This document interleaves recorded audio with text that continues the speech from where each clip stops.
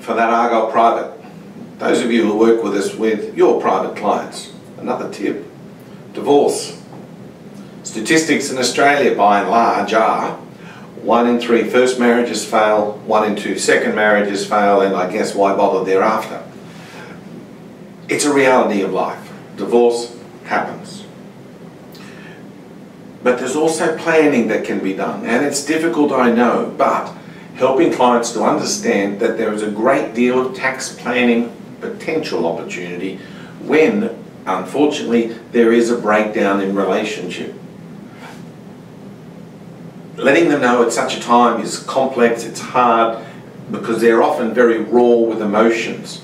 But one of the things that clients also suffer is that there's an uncertainty, a feeling, a fear, particularly on the money side, on the financial side. So raising those tax planning issues early, believe it or not, is actually important. Believe it or not, can also actually help the client to focus on some of those issues that need to be addressed.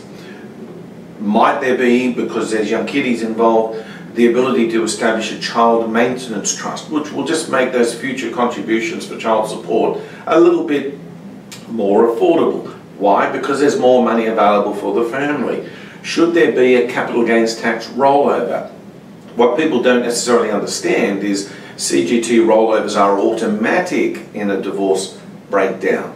Just maybe a CGT rollover is not the outcome that should be pursued. Just maybe there should be a full CGT realisation, because perhaps there's concessions that are available or lower particular tax rates that apply.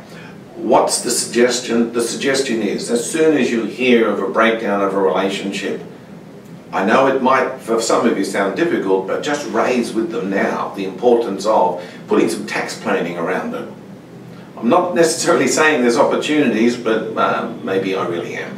And there are some good tax planning opportunities when the clients are facing a relationship breakdown.